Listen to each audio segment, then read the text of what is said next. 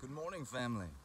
Today I'd like to introduce you to one of my friends of the plant kingdom. This is Noni. And this leaf right here is seemingly one of the most potent ergogenic substances on the planet. An ergogen is something that enhances athletic performance. I've studied quite a slew of herbs over the years, and what I've seen this do, granted it's an animal study, what I've seen this do in an animal study is just unheard of. It's basically like steroids. This is very cruel and unusual punishment to animals, so if you're sensitive to that, please change the channel. They took two groups of rodents, there's actually three, because they tested against green tea. They do what they call a swim test, which is basically they put the rodent in a bucket of water and they let it swim until it can no longer keep itself above water, and then they pull it out and they time it. So they took two groups of rats, and over 5 weeks they had one control group they didn't do anything to. They had another group that they fed noni leaf tea extract to, and they timed how long they could swim until exhaustion. After 5 weeks of consuming noni leaf tea, the group that consumed the herb could swim almost 5 times as long. Imagine that. It's been a little over a month. You and your friend have been swimming. You drink tea, he doesn't. You can swim 5 times longer. I think it was about 4 or 5 minutes for the control group and almost 25 minutes for the noni leaf tea group. That's profound. What they basically concluded it was doing was enhancing mitochondrial biogenesis. The noni leaf tea group was actually increasing the amount of mitochondria they had in their muscles.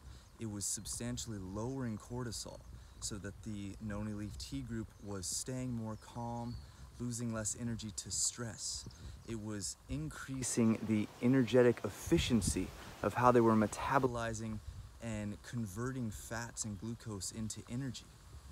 Now there's a lot of other profound studies on noni leaf tea, increasing glucose and insulin sensitivity, really good for diabetics, weight loss, fatty liver disease.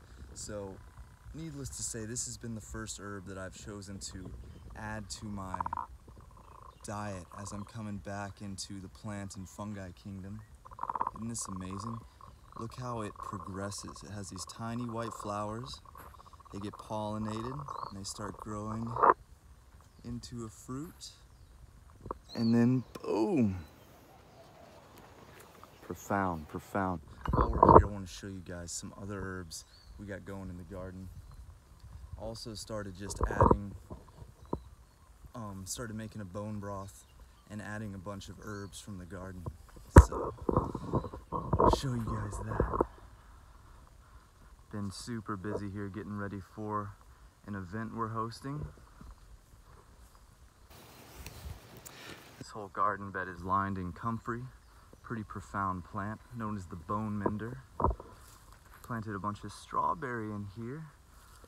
Many flowers and herbs I'm actually not familiar with. This is a form of dill, different than other dill that I'm familiar with. It certainly smells and tastes like dill. I believe this is either thyme or marjoram. Got some leeks. Over here we have sage. Some rosemary. And lavender. And a whole field of kalo. That's actually the carbohydrate I'm gonna get on whenever I start playing with that. I have been playing with some carbohydrate cyclical carbohydrate dosing on this diet, and that's been pretty interesting. But that right there, kalo, is gonna be the plant that I choose to really go into that with. Awesome, guys, keeping it short and sweet here. Wanted to share that plant with you. I've been taking it, making a tea out of it, or throwing it in the bone broth and just drinking it throughout the day, getting as much of it in me as possible, because an extract is pretty much at least 3 times denser than if you were to consume the cooked leaf. It's about 10 times less concentrated in oxalic acid or oxalates than spinach. So there's actually relatively few compounds in it that you have to worry about that I'm aware of. So the low oxalate content's pretty awesome. And so we actually have two of them right next to each other.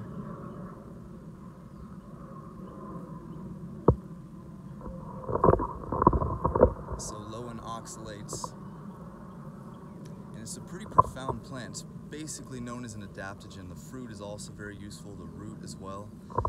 However, both the fruit and the root, namely the peel and the seed, have toxic compounds, or compounds that become toxic after you consume too many of them. But this plant can grow straight out of the lava field. It's one of the first plants to start propagating new land. And that's profound if you think of what kind of a personality or energy it takes to be one of the first to come out of the lava field. So that's Noni for you. Profound plant. Also has UV protective properties. Antifungal, antiviral, immune boosting. It's just a profound plant. So really excited to see how this one goes. I'm subjecting myself to consuming as much of it as possible. Since I'm not doing an extract, I can't really tell you exactly how much I've been consuming. It would probably have to be around 100 grams of leaves to reach the level that they were doing in these studies.